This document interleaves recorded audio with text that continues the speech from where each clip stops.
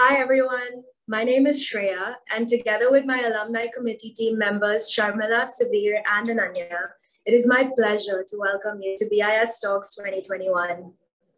When I think of BIS, I think of a school that celebrates individuality. We were encouraged to participate in whatever way we chose, and our contribution was always appreciated. This culture makes BIS students and alumni brave enough to wholeheartedly put effort behind our passions. Our speakers today embody this BIS spirit, and I am very excited for them to share their inspiring stories. Before we move on to the main event, I also want to highlight to our alumni speakers that on the coming Tuesday, 21st December, there is a BIS alumni reunion at Flamboyant from 7 p.m. onwards. Please buy your passes if you haven't already. It's sure to be a great evening. You will have received an email with full details. Finally, onto the format of today's event. We have 5 alum and 3 student speakers today. We wish we were doing this together in Gilbert Hall, but unfortunately we couldn't. So we'll try to make this session as interactive as possible. Please share any questions you have for the speakers in the chat window on the right-hand side of your screen, on the right-hand bottom of your screen. At the end of the talks, we will host a speaker panel where each speaker will answer a few questions from the chat. After that, each alum speaker will move into an individual breakout room where you can join them to continue the conversation. So now let's officially get started. You may have seen our first speaker in movies like The Best Exotic Marigold Hotel or Luck by Chance, or even in TV shows like Sense8 or Spotlight. Here to encourage us to get involved in the arts, from the BIS class of 1995, actor Sid Makkar.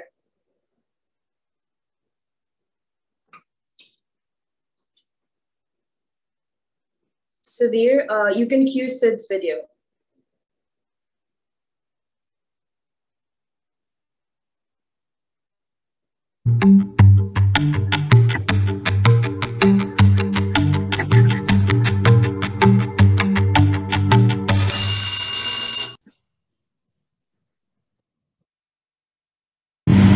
Hi, my name is Sid Makkar. I'm 5 feet 11 inches tall, and these are my profiles.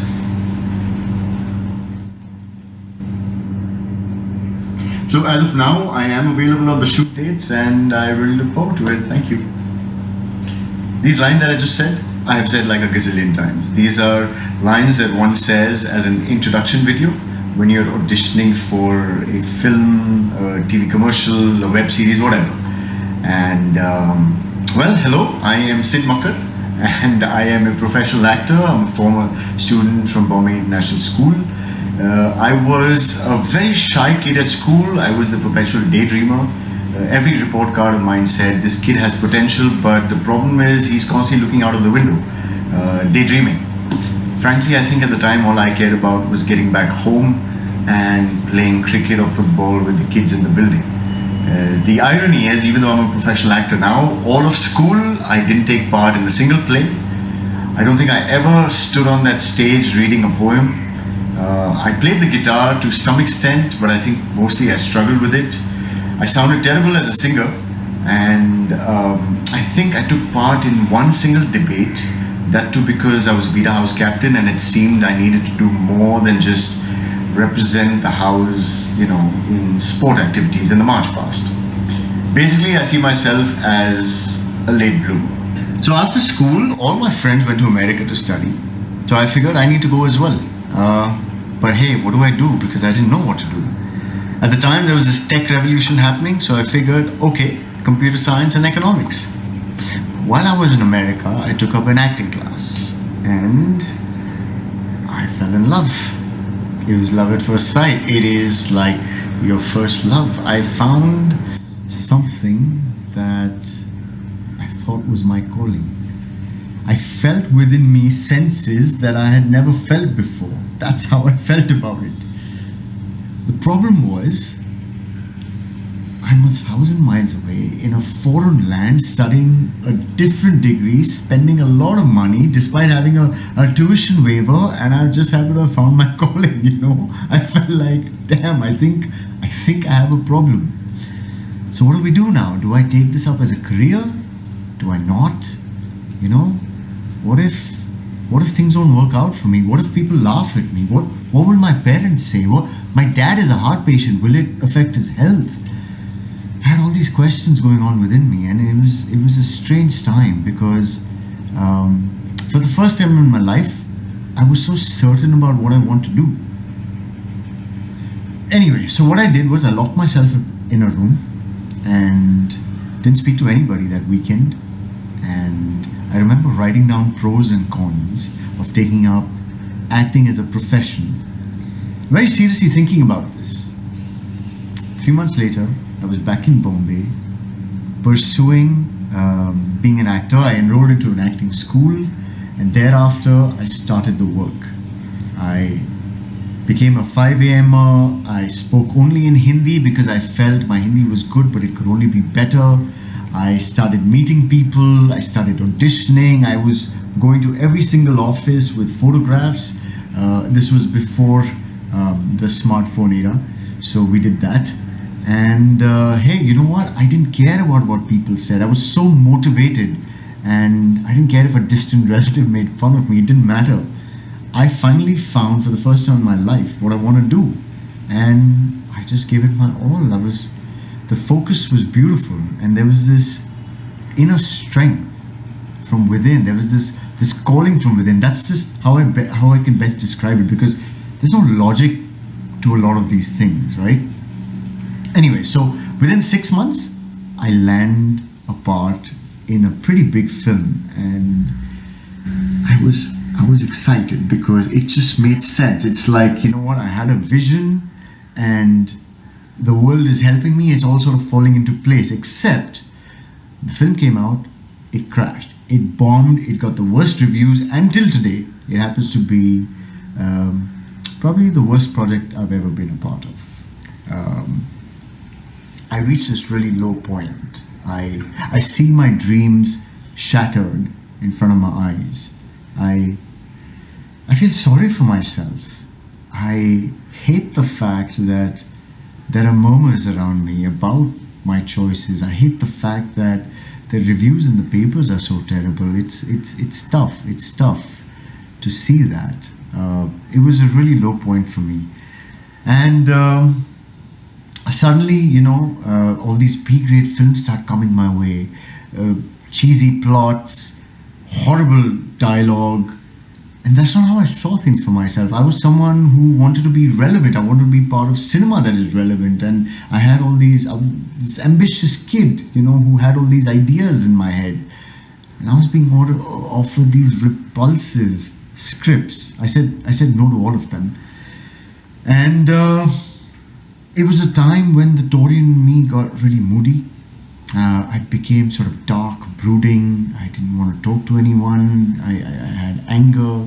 I think I had anger issues at the time. I was angry at the world. I was angry at myself for making the choice that I did. And the choice not of becoming an actor, but choosing the film. It was a dark time for me. Anyway, finally, I think I get a hold of myself and I decide that, so I've taken a hit, so what? Let's start over. I get my focus back, put on my blinkers, go out there, start auditioning feverishly, meeting people, doing things that I should be doing. And you know what? It starts working out. I sign a play, a TV series, and an international film all within the month. It's like the universe is helping me again, and I'm ecstatic. It's surprising, but it's beautiful. So well, so that's how the journey sort of began, and today I'm a workaholic. I love what I do. I've constantly been doing this ever since that time. It's been a while, and there's not a day that goes by that I don't wake up thankful for being able to do what I love. Even though I'm doing beyond an actor now, you know, I'm branching out, but I found my peace with my choices, and I'm very grateful that I got the opportunity, I took it. Because even though, look, I don't claim to be a big star. I don't claim to be the most popular guy. In fact, some of you may never have seen my work. But I've also somebody who's always had work as an actor. Until this COVID era, of course, when things have been slightly weird. But up until then, it's a big thing to be a working actor in my profession because it's a tough profession. So if you're working, that's pretty cool. And then, of course, if you get to a level of stardom, etc., that's even cooler. But I take pride in that, and I'm at peace with that. So I think I've talked enough about myself. But what I want to make you aware of, that while I spoke about my journey, what I did was I used the Navrasa. The Navrasa are the 9 basic human emotions.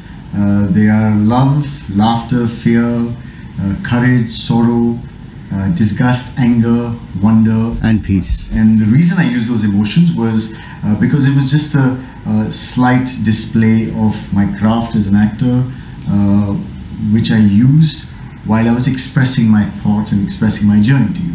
You see, as a kid, I was weak in communication, and that's what the arts has done. That's what acting has done. It's helped me communicate better. It can help you become better at public speaking. You know, the arts helps you reach within yourself, tap into your own human emotions, and connect with the world around you, with other living beings, other humans. Understand the world better. It sensitizes you to what's happening around you. And I think in this frantic world that we live, it's important, it's necessary. The arts is such a great release. So whether you take up music, painting, acting, whatever, I truly believe that it will make you a more rounded person. It will make you a better person. It's better for your own soul. It's better for everyone around you. So I strongly recommend you to be involved in the arts. Try out a few different things, see what you like. And it gets more challenging as you grow older, but it's also more rewarding as you grow older, being involved in the arts. So, well, thank you for having me. I'm Sid Makar. I'm a proud student of Bombay International School, and I actually look forward to answering your questions.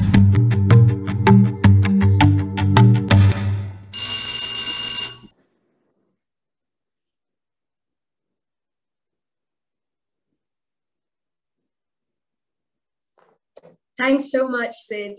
You're so bright. Art helps you know yourself and grow yourself as well. I just want to reiterate to all the attendees what I said at the beginning of this event. If you have any questions, please write them in the chat box that you can see, the chat window that you can see on your screen.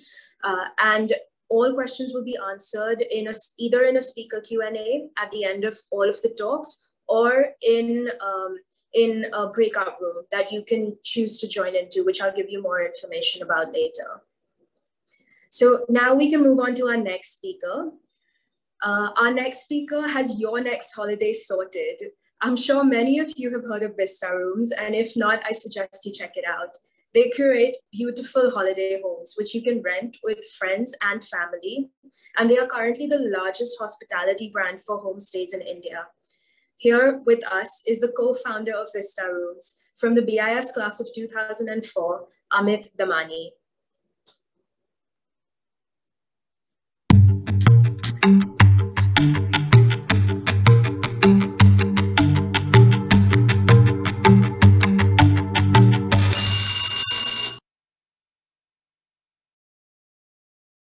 Good evening, everyone. The lady that you see is Kamla Devi. She grew up in Varanasi on a large estate with beautiful gardens as a personal playing ground. As life would have it, she got married and moved from a Haveli into a one-room apartment in Calcutta that she shared with 10 other people. Her family ran into financial troubles and had to give up the house and the large estate, including the gardens that they had. Her loving husband made her one promise, that one day he would buy her a home where she could have the kind of garden she had while growing up. It took 40 years, but he kept his word.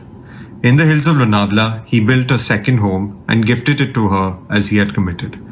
They visited often, by themselves or with their grandchildren, until his health took a downturn and he consequently passed away.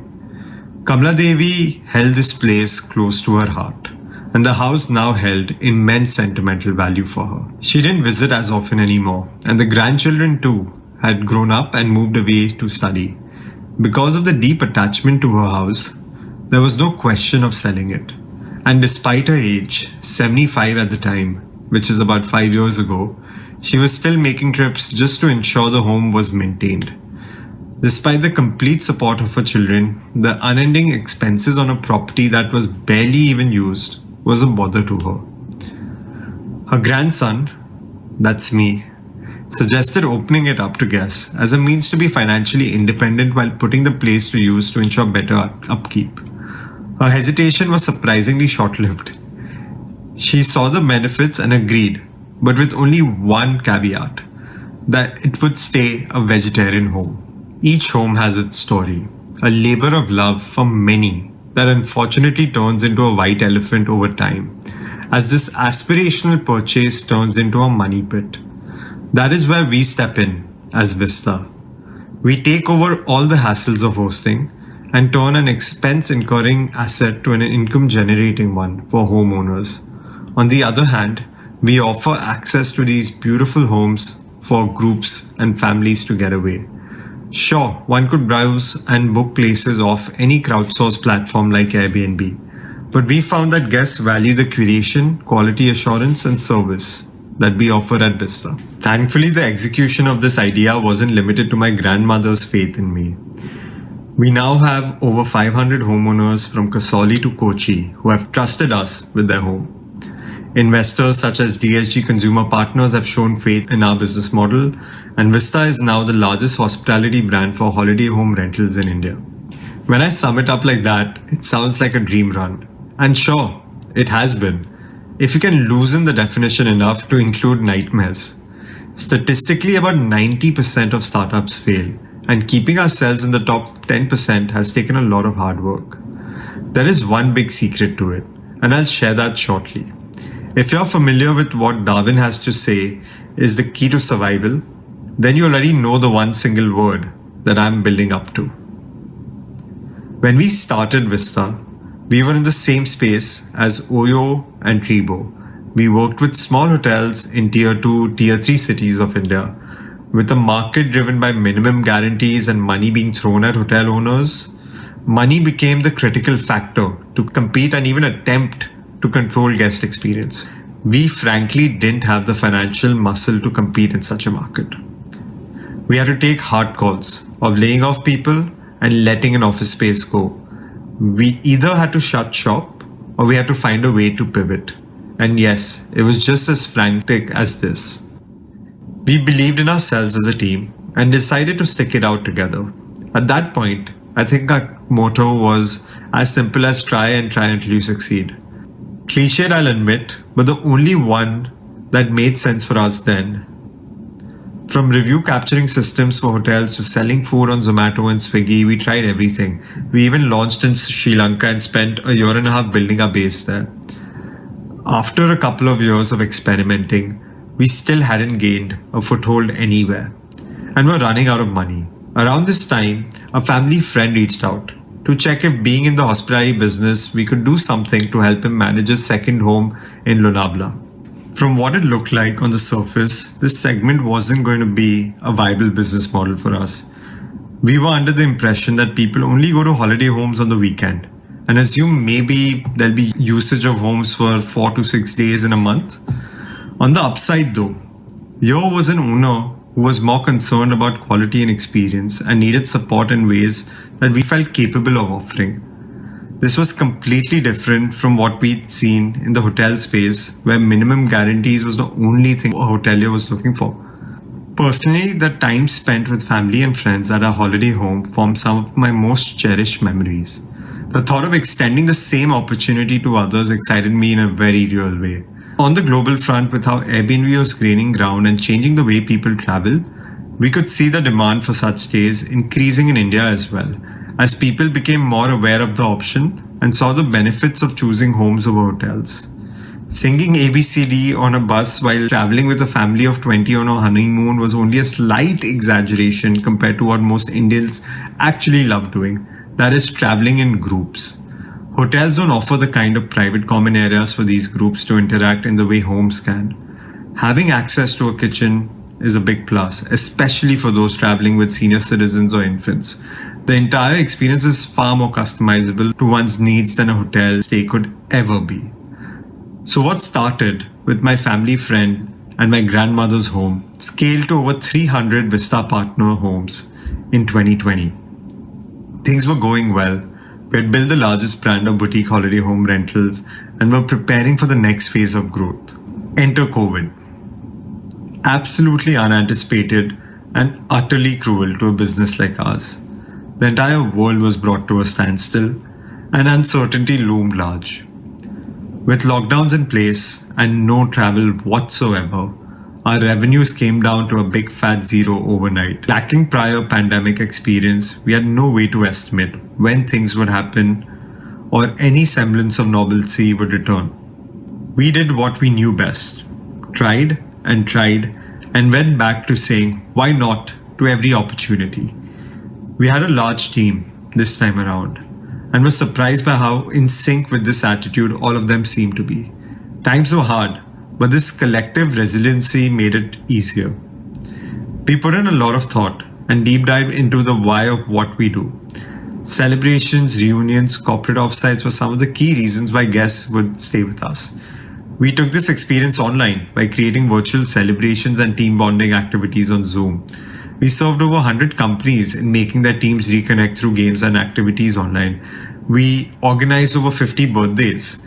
Although it made measly amounts of revenue for us, it kept our team engaged and was a valued service for other companies struggling to keep their employees and families motivated. As prizes, we offered future credits for Vista stays in the brave faith that we would outlive this pandemic. Besides, completely unrelated to what Vista does as a business, we also help frontline workers, doctors, and essential service providers with taxi services when all forms of public transport had come to a halt. Contributing that help towards the need of the hour made our team feel united towards a worthy cause and kept us going. With respect to travel, things were fundamentally changing globally. Work from home allowed people to work from anywhere. With schools closed, people could continue to study from anywhere. Instead of being cooped up in small apartments, people seek to escape to holiday homes.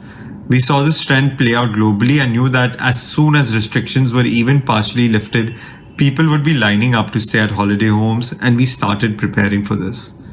With homes being closed for several months, various maintenance issues cropped up.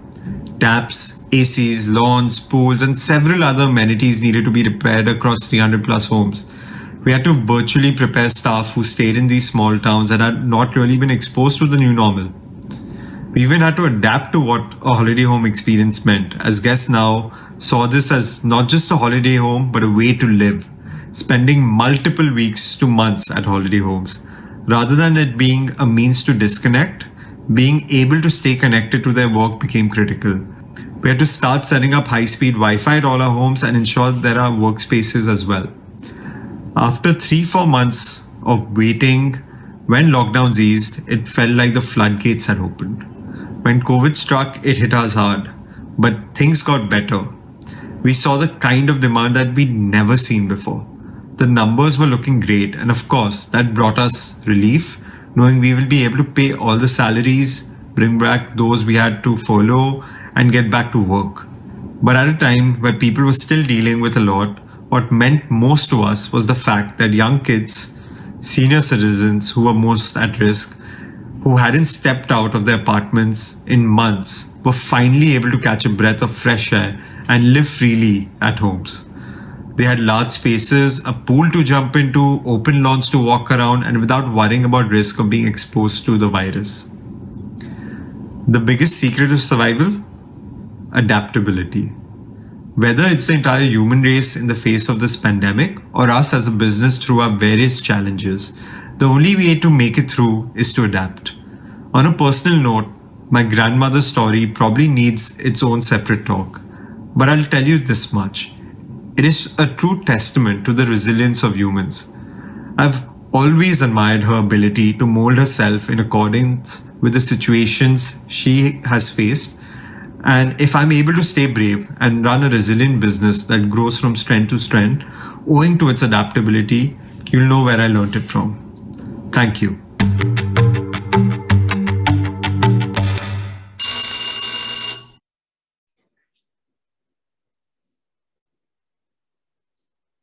Thank you, Amit. I have actually stayed at one of your homes and it was really a wonderful experience. To anyone who may have joined late, I'll reiterate, please type any questions for the speakers into the chat window.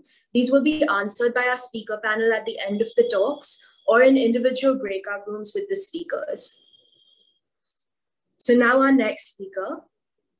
Who over here is a fan of Sachin Tendulkar, Virat Kohli, or Mary Kom? I'm sure it's many of you. Our next speaker has worked with them and several other sports heroes of India. He has over 15 years of experience in varied roles across many sports. From the class of 2001, Janit Desai.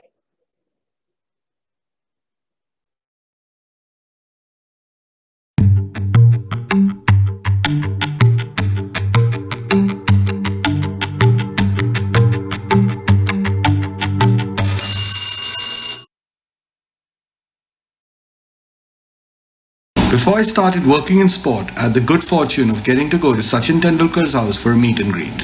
At the time, Sachin was the biggest sports star this country had ever seen, and from the mid-90s his face adorned everything from soaps to sports cars. I was teeming with excitement as I was getting a chance to meet my sporting hero. When we reached, Sachin wasn't home. He had dropped everything to go and meet an old ailing fan whose last wish was to meet Sachin Tendulkar. We settled ourselves on his sofas and waited for Sachin to arrive, looking at all the trophies and accolades that adorned the walls. And then the moment arrived as greatness entered the room. I was spellbound and could barely utter a hi. The man just walks in and introduces himself. "Hi, I'm Sachin," casually pulling a chair from the table and settling down to chat with us over a cup of tea.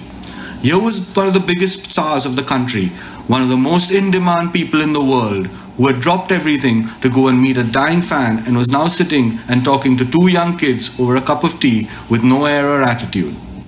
Over the course of time, I've met and worked with many less sports stars with a lot more air and attitude. I always think back to the time I met Sachin Tendulkar and the humility and humaneness that he carried himself with. That was my first taste of encountering greatness from behind the curtain and made me realize they're just human like you and me. And that piqued my interest into what goes on into creating a sporting superstar. And that interest and wonder hasn't changed over the past 14 years of working in the Indian sports industry, where I currently juggle my role as a father of two with online homeschool, as well as looking after the Virat Kohli Foundation at Cornerstone Sport, one of India's leading talent management agencies. A lot of what I do at the Virat Kohli Foundation is shaped by my time at the Indian Cricket League, Olympic Gold Quest and FC Goa, and the people and sports stars that I've worked with. And I'll be sharing a few stories from my time and what it has taught me.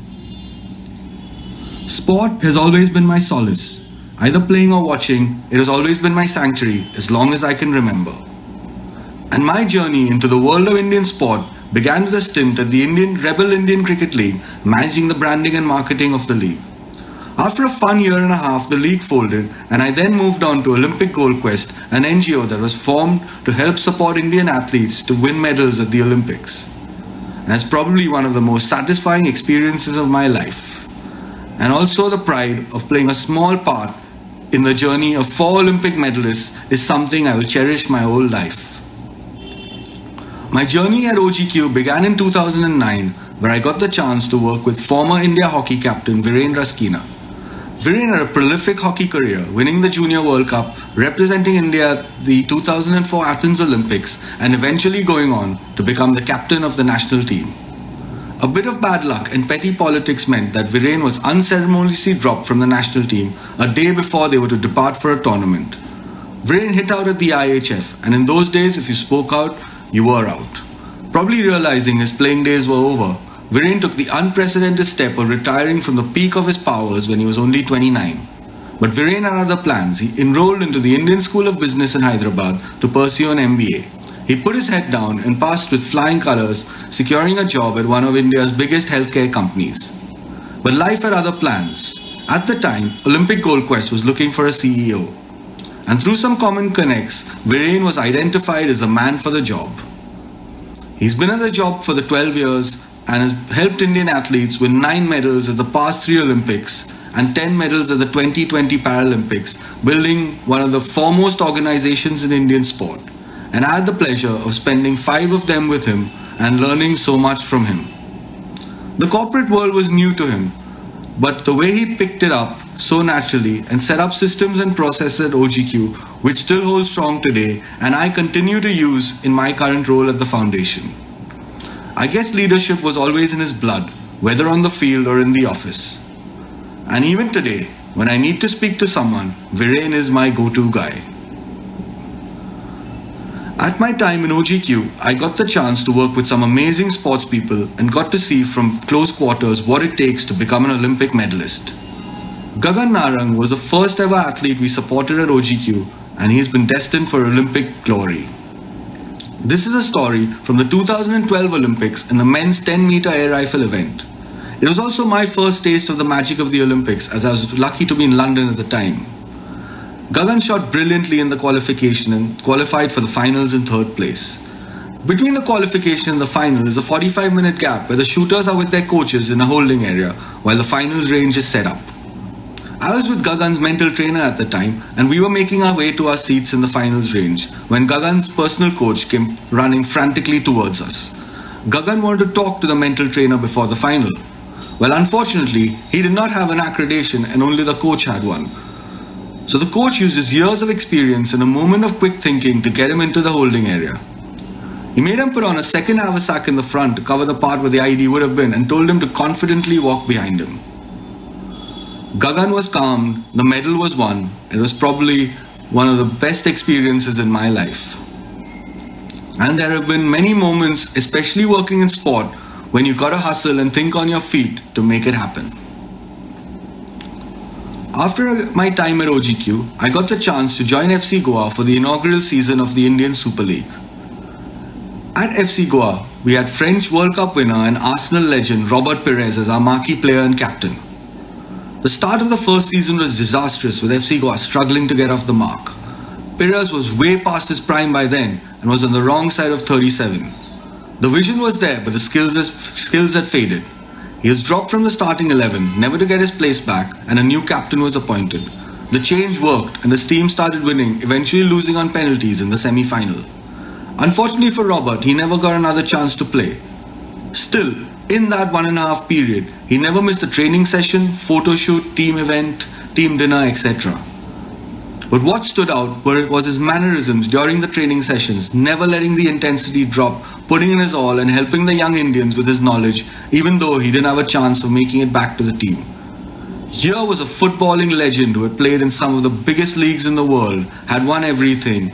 Here, in a fledgling league, in the 100th ranked footballing country in the world, dropped from this team, still giving it his all. And that experience had a lasting impact on me and my thought process towards work and life.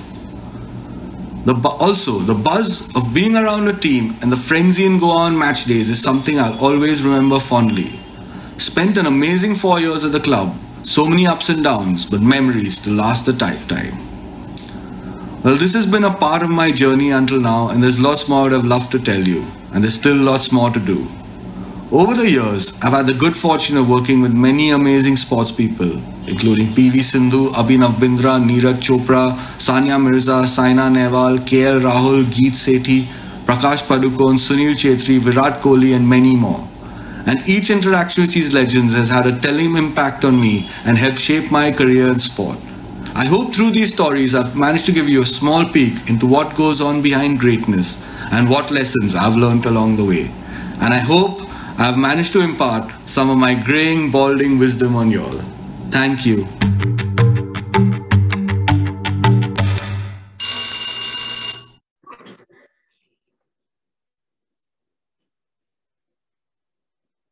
Thank you so much, Janet. It was so inspiring to get a glimpse of what goes behind greatness.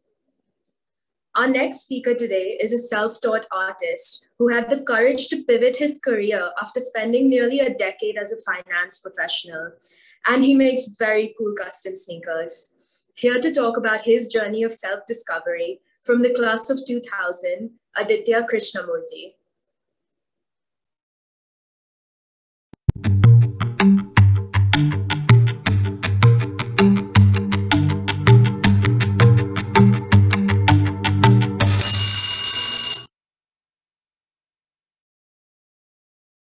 Whenever I've been fortunate enough to interact with an established artist, I viewed it as an opportunity to seek advice and to get feedback on my work, secretly hoping that they'd turn around and say that my work is amazing and that I was on the right track. But the recurring takeaway has almost always been that I need to find my voice. And my recurring reaction has almost always been one of frustration, irritation, and doubt, but also deep down knowing exactly what they meant. Finding my voice has been a journey, a process which has involved a deep introspection of every aspect of my life, decisions, actions, attitude, everything. The process of self-discovery has been an incredibly humbling and challenging one, and at times mentally and physically consuming. But it is, in my opinion, an imperative, and one that arguably applies to any walk of life, be it becoming an artist, an entrepreneur, or a professional in any field.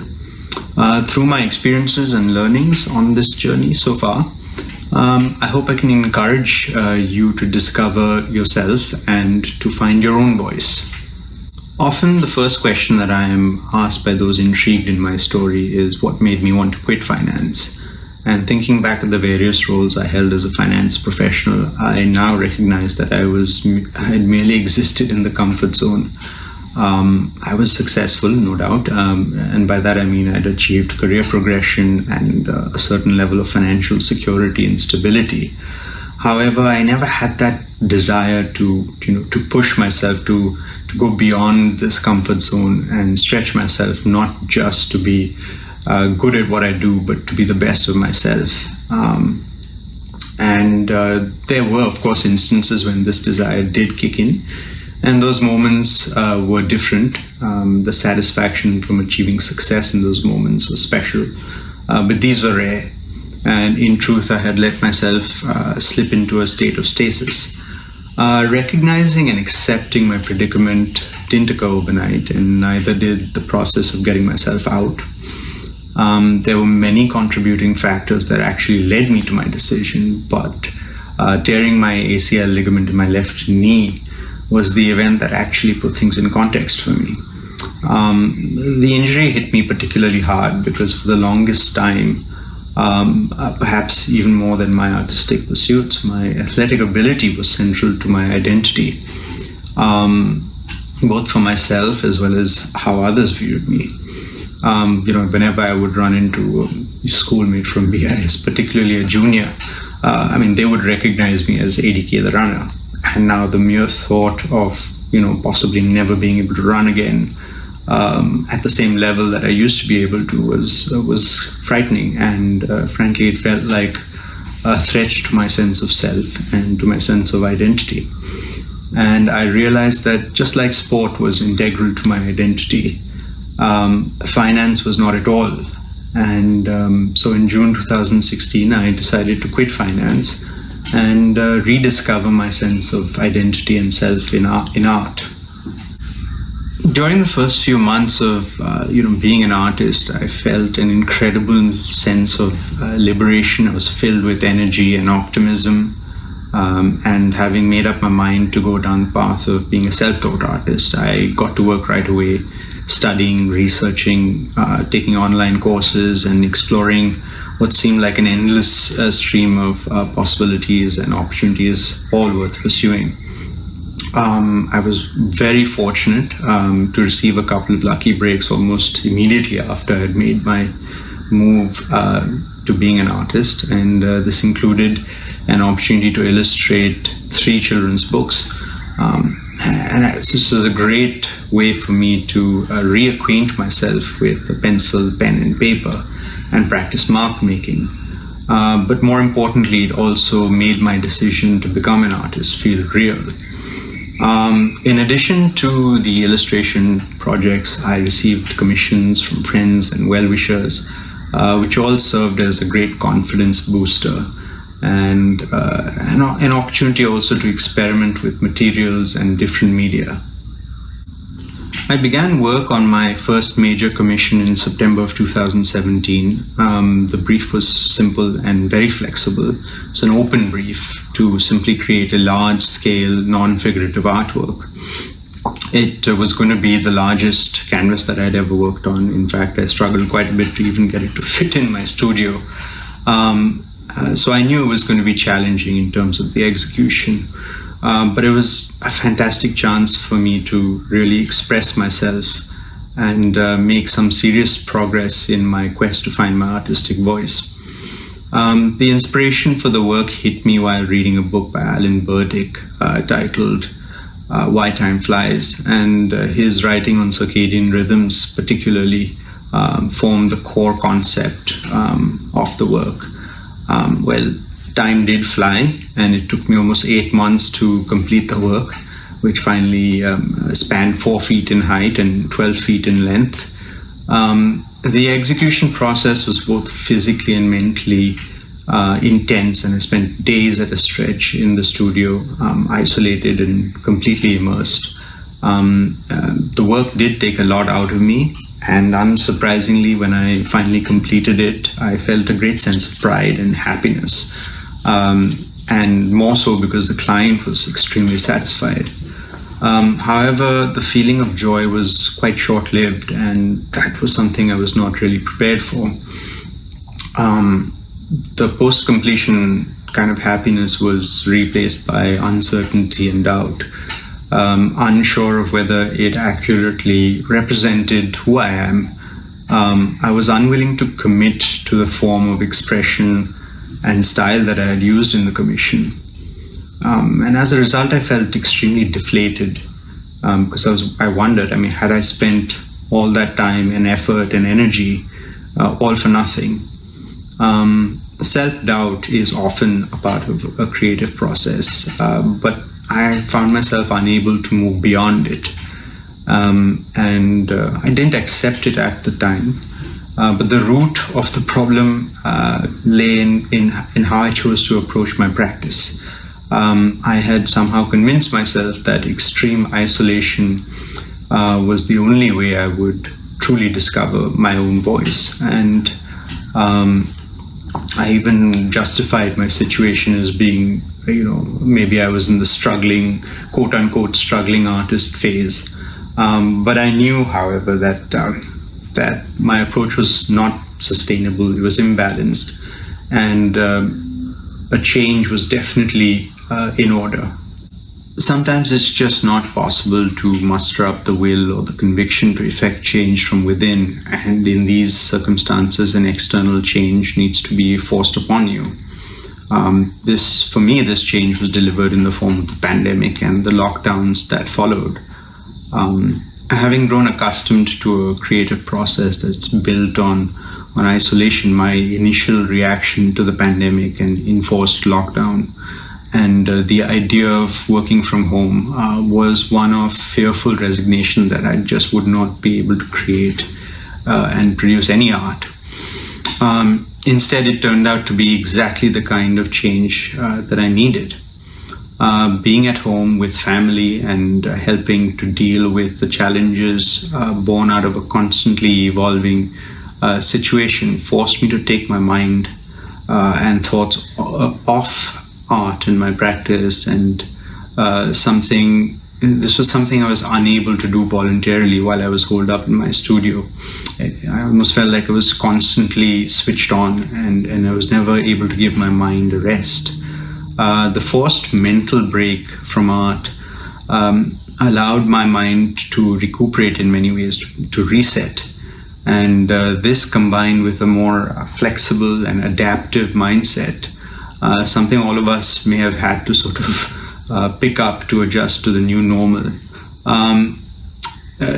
All of this allowed me to view things from a fresh perspective, and I was able to take stock of the progress I'd made on my journey so far. A reconfigured approach and thought process helped me also to create new works that resulted in two small yet cohesive series of works. And the first of the two sets is an extension of the Commission on Circadian Rhythms, which is particularly significant for me personally, as it also gave me a clear signal that I was no longer unsure of whether the style and the artwork speaks to who I am and my identity as an artist. A relatively more unexpected yet equally important step that I took during the pandemic was to look for a creative outlet outside of my core practice. For lack of a better term, I was looking for a kind of fun side hustle. And knowing that I had a passion for shoes and a love for shoes, my wife Ridhima on multiple occasions had encouraged me to look up a well-known sneaker artist and customizer called the Shoe Surgeon. I eventually did, and when I did, I immediately knew that this is the kind of creative outlet that I was looking for. Maybe I shouldn't be surprised, because it seems like I made my first custom sneaker mock-up back in 1997 while I was still in BIS. Probably did it while I was in a class or something like that. While I've only just kind of scratched the surface in terms of the custom sneaker art activity, having only made a handful of sneakers till date, I can say without any hesitation that it was absolutely the right move, because it's brought in an element of unadulterated fun to my creative process, and in an overall sense, it's brought in balance to my practice. So the last 5 years have been an absolute wild ride. It's been exciting, scary, frustrating, but more than anything else, it's been deeply rewarding. And the search for my voice will continue, and maybe it isn't meant to end at all. But I'm hopeful that it will continue to evolve in many wonderful and unexpected ways. Thank you for your time.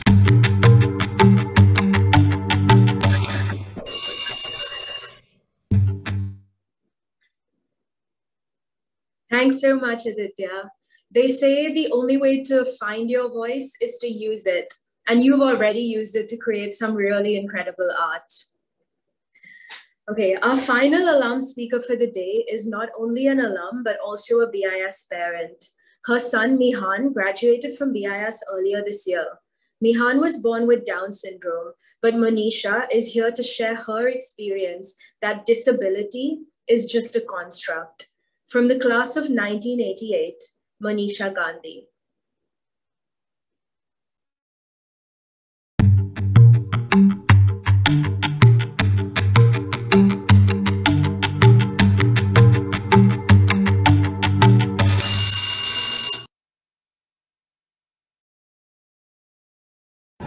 My son Mihan graduated from BIS earlier this year, something I never dreamed he'd be able to do when he was born 17 years ago with Down syndrome. Hearing his diagnosis at birth was like a stab through our hearts, one of those life-changing moments after which you know that nothing will ever be the same. But after the initial heartbreak came a journey of discovery and new ways of viewing the world. Today, I look back with pity at that person that I was, devastated and terrified about what life would be like for us and our child. And I wish I could tell that former self what I know now, that he'd bring more joy into our lives than we could ever imagine, and that he'd surprise us and surpass expectations every step of the way. So why was I so terrified? It's because we were completely clueless about Down syndrome and disability in general. For those of you who may not be familiar with Down syndrome, it's a genetic condition that causes developmental delays and intellectual disability. and here we were for the first time staring it in the face of our beautiful baby boy. Up until the birth of our son, I don't think I'd ever had any meaningful interaction with a person with disability. Growing up, I was aware of special schools, places that kids with disabilities attended, but they inhabited a whole separate universe from the one I lived in. And I admit on the few occasions that I did meet someone with a disability, I was uncomfortable and fearful, not knowing quite what to say or how to engage. I imagine that many people of my generation will relate to this, to the idea that disabled people were essentially different from us. But having Mihan in my life has completely changed the way I view disability.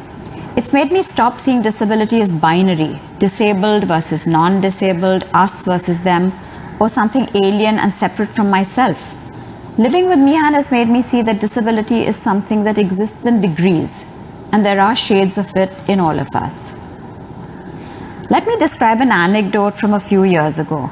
Mihan was around 10 years old when the Rubik's Cube made a comeback in schools.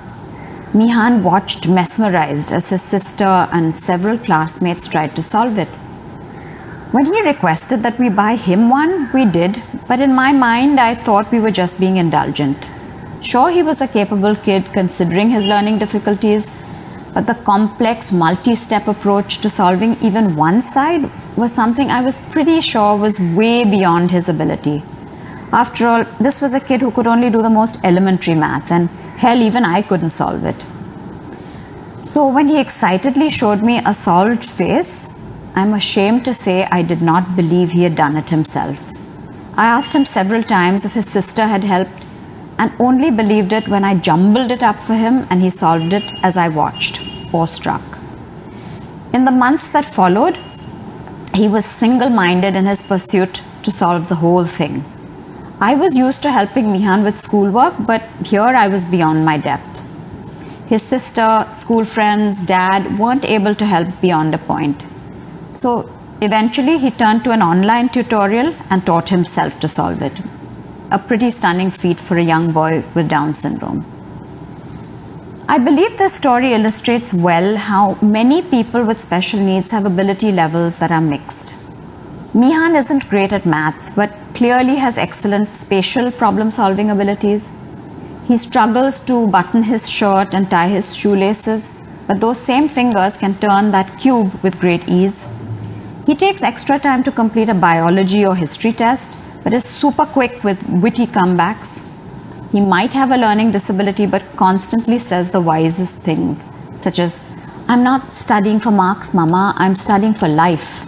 And we often joke about what a guru he is. So think about it.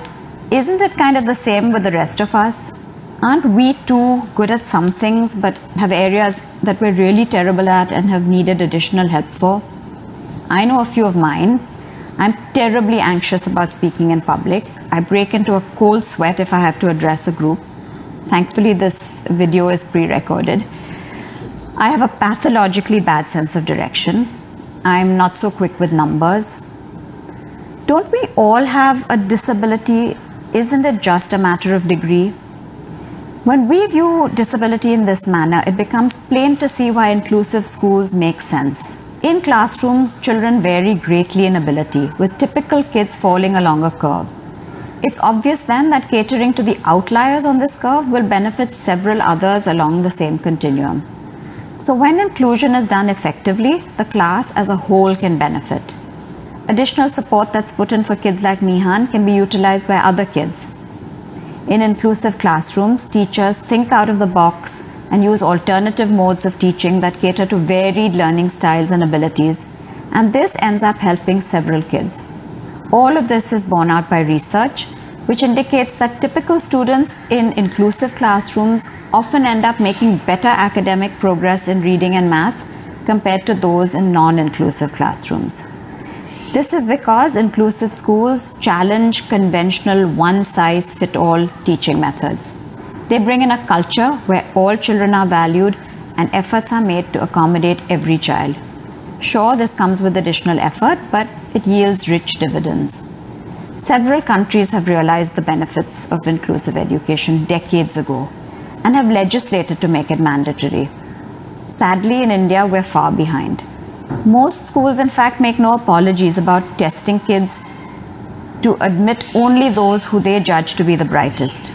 I hope that BIS, being the trailblazer it's always been, can lead the way in changing some of those outdated attitudes. It took having Mihan to open my eyes, to see not a disabled person, but instead a person for whom disability is one amongst many facets of their persona. I'd like to think that Mihan's classmates learned this lesson far earlier than me and would use Down syndrome as just one of many adjectives to describe him, and see a boy who is essentially more like them than different.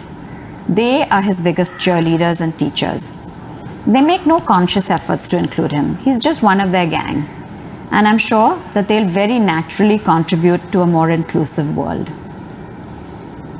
Mihan wants to be many things: a chef, a YouTuber, an author. I have no doubt that he'll achieve his dreams. Being an articulate and confident young man, he'll also be a great advocate for disability rights. Perhaps one day he'll be here giving a BIS talk and really challenge the preconceived notions that people hold about individuals with special needs.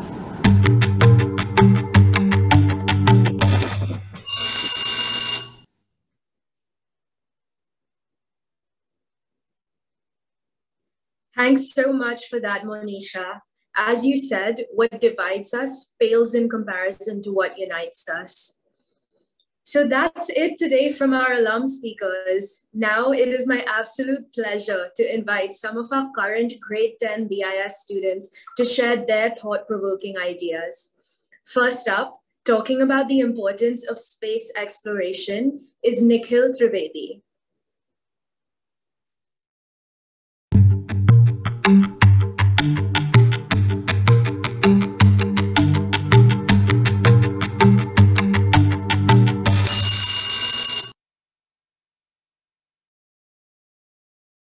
So I was watching a reel on Instagram the other day of some spectacular footage of a rocket launch.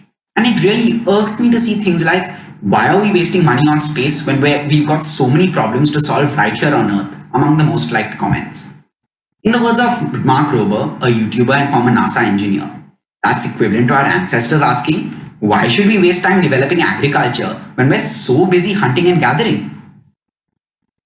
There are currently over 150 different Earth observation satellites in orbit, providing us with everything from GPS to weather and crop monitoring data to detailed analysis of air quality and ocean salinity. Additionally, there have been nearly 3,000 different experiments conducted aboard the International Space Station alone to date, each of which have advanced our knowledge and directly or indirectly have influenced innovation. Ultimately, space exploration benefits our own lives right here on Earth. On the 24th of November, a 550 kg refrigerator-sized satellite called DART was launched into space. Its mission? To crash into an asteroid millions of kilometers away and deflect it off course. Now don't worry, this asteroid wasn't headed for Earth. But the point is, a relatively large asteroid impact can very easily cause human extinction. Now, we're fairly certain that an asteroid large enough isn't headed our way in the next century or so, but it is only inevitable. Space exploration provides us with a threefold plan to prevent such an eventuality. Firstly, an early warning system to detect such an asteroid beforehand, which has already been set up. Secondly, a method to prevent such a collision by deflecting the asteroid off course, such as DART. And thirdly, whether it be Elon Musk's dreams of a self-sustaining city on Mars or Jeff Bezos' vision of human cities in space. Space exploration provides us with a backup if such a collision with Earth cannot be prevented. Besides protecting our species, I believe space exploration is the single greatest force of inspiration today. Images such as the pale blue dot provide us with an unparalleled perspective of the bigger picture, whereas those such as the Hubble deep fields capture the very boundaries of space and time possible in visible light. Ever since ancient civilizations first arose, humans have been obsessed with what lies beyond the night sky. Innately attracted to gazing up at the night sky, gazing up at the stars, and pondering the questions how and why. Perhaps hoping, believing that the answers lay written among them. Space exploration brings us but one step closer. A small step for a man though it may be, a great leap for all mankind.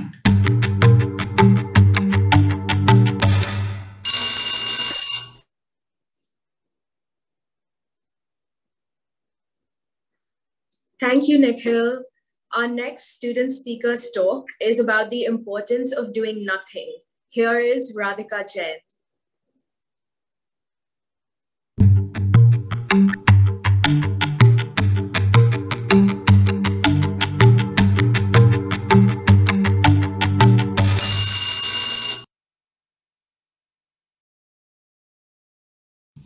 Most of us are addicted to always doing something, even if what we're doing may not be productive. What if we instead deliberately created pockets of time in our day where we did nothing? Is there merit in being idle, both in mind and body? We've all experienced empty brain syndrome, where you can't think of anything useful, even though the impending doom of a history submission awaits you. The remedy seems to always strike at midnight, when you're trying to go to sleep but all you can do is think. Your mind meanders through a myriad of thoughts, micro-analyzing the day's conversations, which does help enhance your literature analysis skills but mostly leads to panic. As your subconscious slowly moves to rest, your mind empties out, and suddenly the entire transcript for your history assignment just magically appears. Many believe that this untimely arrival of much-needed information is just our brains being stubborn, but truly the answer is deeply rooted in science. The magic of doing nothing has exhibited itself throughout history, whether that be through Archimedes' lazy Bart leading to the discovery of the concept of density, or the idea for the speech coming to me while I was trying to fall asleep the night before a chemistry test. It almost feels as though you're stealing someone else's thoughts, as they are so uncharacteristic of everything you think about during the day. And why? It's because doing nothing allows your subconscious to expand and make new connections, which just means that the part of your brain that you don't actively think with when occupied is growing when you do nothing, boosting creativity and hence allowing your ideas to emerge from the haze. Now, for all the procrastinators like me out there, by saying do nothing, I don't mean scrolling through Instagram or checking out your entire contact book's profile pictures. Doing nothing truly just means sitting on a sofa and staring at the ceiling. Your brain needs to be completely unoccupied. I know it's hard, with notifications and the mere sight of your phone taunting you, but as I can see how much you've enjoyed this speech, I'd say it's well worth it. Thank you.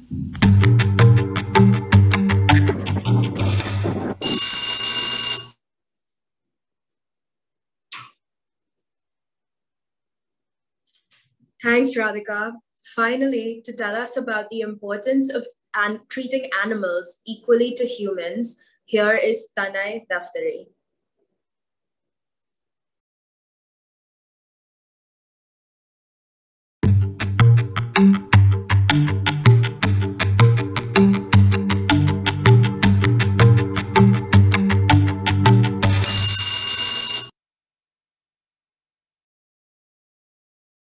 We have the capability to feel emotions, perceive pain and torture, and distinguish between mistreatment and love. We mourn the loss of others, express sorrow over parting with our families and friends, and strive for better opportunities. So who is to say that animals who breathe, sense, and opt for survival just like us don't experience these things too? As humans, we cannot tolerate remaining in our homes, as the last few months have proven. We need space and freedom, and so do all those animals who are in zoos, who are incarcerated by metal bars and have to bear through the torment of loud passerbys every single day for the rest of their lives, whilst having nothing to do but walk back and forth in an empty cage, away from their families and away from the sunny savannas, with the smell of fresh grass and the taste of sweet cold water near an interrupting tree to daze on. Chickens, cows, fish, they're all bred in captivity, born to be slaughtered and tortured in the unhygienic, pain-inducing and restricting conditions of a factory farm.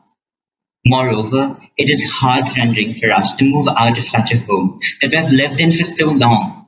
Just imagine a deer or a leopard losing one with no place else to go. The destruction of the Amazon rainforest, an enchanted, aged, and peaceful home for so many different species. the melting of ice important to the habitats of polar bears and penguins, and the pollution of oceans with waste and dangerous toxins.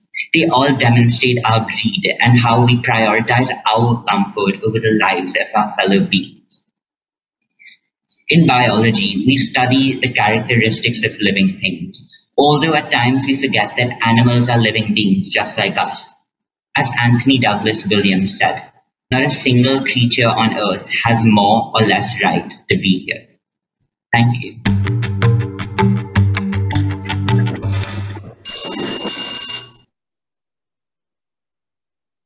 Thanks a lot, Tanay.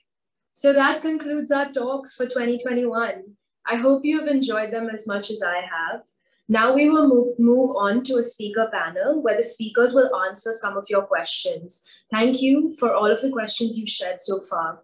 The talks team has been working behind the background to select 2 questions per speaker, which I will read out and ask them.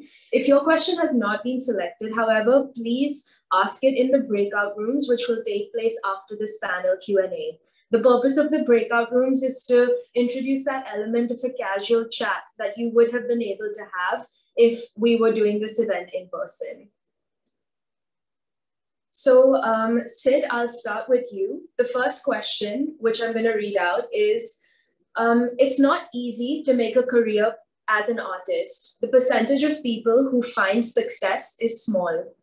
What advice would you give to a parent whose child wants to follow their dream, but also needs to make ends meet?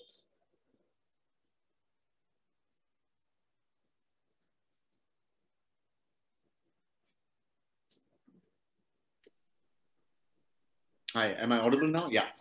So, look, I personally have only worked as an actor. When I started out, I was sort of driven, and I came from the place where I felt like, you know, if you know what you want to do, you give it everything and there's no second option.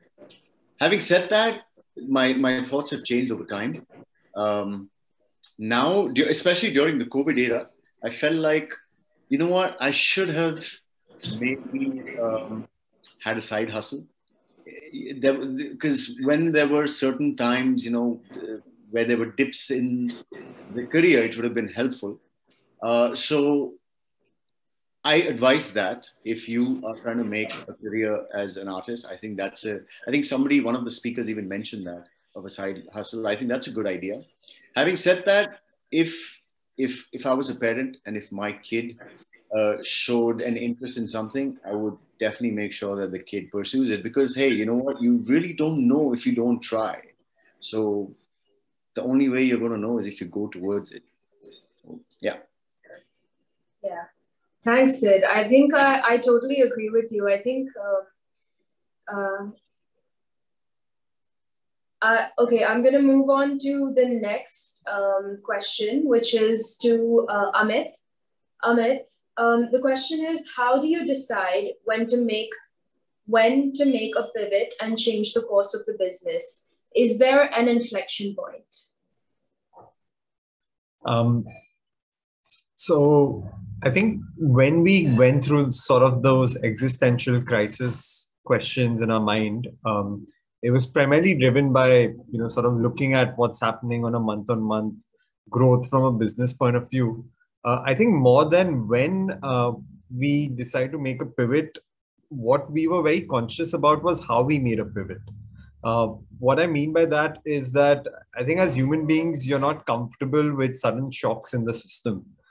So the idea wasn't to just shut down what was happening earlier and start something afresh, but start your side hustles or start your sort of side projects for teams. Find someone in the team who can drive those projects, and as and when those start scaling and seem to work, you kind of start shifting the team more and more towards that.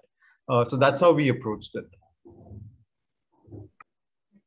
Thank you so much. I mean, I really thought your idea of during the pandemic hosting those Zoom meetings and stuff for companies and then giving them stays as a gift was a great one.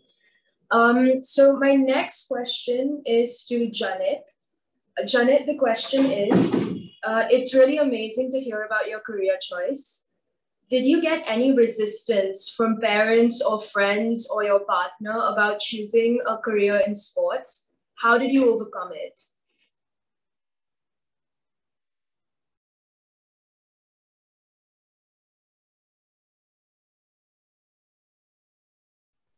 Sorry, yeah.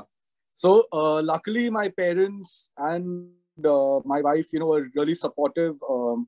I mean, we've been together now 15 years. I mean, not married, but and she was there from the beginning of my career in sport. My parents also, my dad is in fact a sports nut, and that's why I kind of got the sports bug. And luckily, I didn't face any resistance. But yeah, and friends, I mean, they sometimes look. I mean, and luckily, it's been good till now. So. Good. I'm so glad to hear that. Okay, Aditya, the question for you is, love your work, ADK. Where does your inspiration come from? It's like $1 million question. There's definitely no single sort of source for your inspiration, and it usually it hits you completely out of the blue. But I think you can always sort of help yourself get to that sort of if you want to call it a sort of a happy sort of coincidence of sort of inspiration hitting you, and that's by continuing to sort of keep your mind occupied, and it's music and reading. Reading is definitely something that that is almost always given way to some sort of idea. I mean, it doesn't necessarily have to be the inspiration, but it definitely leads you in the right direction. So I think engaging with anything interesting, whether it's a book or whether it's a conversation with someone, I mean, actually visiting the art gallery and seeing other people's art is a fantastic way to really stimulate what could be potentially your next kind of inspiration. I mean, they say you really need to learn how to steal ideas as an artist and not be worried about it beyond the point. Of course, you have to make them your own. But yeah, that's my 2 bits on inspiration. Thank you so much. Okay, so my question now for Manisha. Thanks for sharing your story, Manisha. Do you think the situation in India is changing a bit to create a more inclusive environment? What are some changes that you see? I think definitely the word inclusion has become a sort of a buzzword. So everybody's talking about it. I think that's always a first step. I think people are talking about being, companies are talking about being more inclusive. So I think just the vocabulary has changed. And I think that sort of gets people to even think about something they never thought about before. So I think that's positive. On the school front, I think we're still have pretty far to go, where there really aren't that many schools that are willing to be open to children with differences. And I feel like I always hope that when people look at our example, they will, or other inclusive schools as well, they will sort of be inspired to know that, it can be done and it's not impossible. Yeah, absolutely. I know personally, I was so happy to hear that BIS is being a front runner in this inclusivity effort. Okay, I will do one more round of questions before we move to our breakout rooms. So Sid, going back to you. The question is great talk. I see resilience and perseverance as a common theme. Any suggestions to some methods, meditation or sport or any of your personal methods that you've used to see yourself through difficult times? Oh, wow. I think that's a very individual thing. For me personally, sure, meditation, workouts, etc., those kind of things help. But the real thing I think is, you go back, at least I do, I go back to the time when I started and the reason I started and what is it that inspired me. Was it a certain film? Was it a certain actor? Was it, my dad? So for me, it's been that. So when there have been dips in my career or when things haven't been working well for me or, just life playing out and you're down and out, for me, it's been that.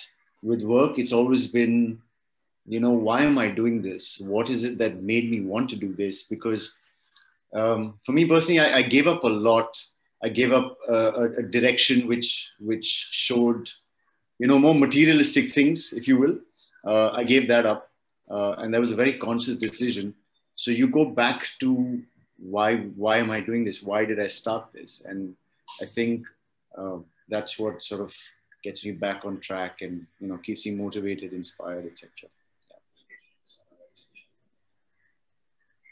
Thank you so much. That's a great answer. So my next question for Amit. Great presentation, Amit. What's the best way to connect with your team? How can property own and part two of that question is how can property owners connect with Vista and understand Vista's business model? Wow, I think that's an easy question for me to answer. You can connect with me at amit.damani@stayvista.com. And I'll be happy to help you guys. Okay, and sorry, the first part of the question was what's the best, maybe that was, okay, I thought they were asking you what's the best way to connect to your own team. Never mind. Okay, Janit, the question for you is, it's amazing to hear, what would be areas to focus on for a career in sports in the years to come? Additionally, how much of your interest in sport came from your years at BIS? So I'll answer the first part. I think one area where we've seen a lot of growth in the last couple of years has been esports. It's growing exponentially, and I think that's one area you could focus on. Obviously, the sales, marketing, commercial side of sport is never going to change, but I think something looking forward, I think esports is going to be a huge part of sport going forward. The second part, BIS, I think, I'd written in my speech earlier, but I had to cut it short. But I think, BIS was one of the first experience of sports management, I think, was my time as sports secretary at BIS. And, BIS always allowed us to follow our passion and, encouraged us to follow our passion. So I think, yes, I think BIS played a key role in, shaping my career. I probably didn't realize it those days, but yeah, organizing those tournaments and, just a story from back in the day. I mean, we had a inter cricket tournament where normally the team that wasn't playing, their people would be the umpires, and was a new principal, Mr. Ghosh. So we said, we'll, get him to be the umpire because he loved cricket. And I mean, I thought it was a great move, but unfortunately backfired because he gave me out. But yeah, I think BIS played a huge role in, shaping my career. Thank you so much. I actually have a distinct memory of Sir Ghosh letting us watch the FIFA World Cup, which was so great, the finals during school time. Okay, so my next question is for ADK. Thanks for sharing your story of how you made the leap from finance to art. Do you still keep finance as a backup career choice? Absolutely not. That's the simple answer. But I mean, I even though it wasn't for me, I mean, and that's something it took nearly a decade to figure out. I absolutely don't regret a minute of those 9+ years that I spent as a finance professional, because there are innumerable things that I've learned that I don't think any other career would allow you to pick up.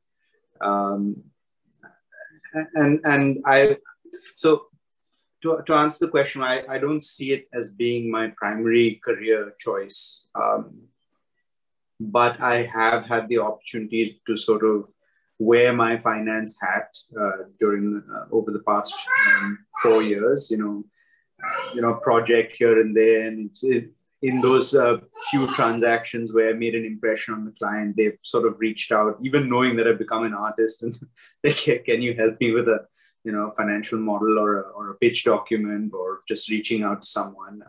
And I've enjoyed those short moments, instance of, just kind of donning that hat again and just dabbling in finance. So and plus in terms of, how my career progresses, I know that there are a lot of the skills that I learned as a finance professional will come in handy, because even though you're an individual, you're not running a company as an artist, there are a lot of, touch wood, should I become successful, and you have to learn how to manage your career, and I think it'll come in handy in those moments, for sure. Yeah, I totally agree. I think finance is a skill that can never go to waste, probably. Yeah. Okay, Monisha, the last but not least. It's great to hear that BIS was so encouraging. What's one thing that you wish the school or Mihan's classmates did differently? Firstly, let me take that separately. Mihan's classmates, nothing. I think he was with them from lower prep. He was just one of them.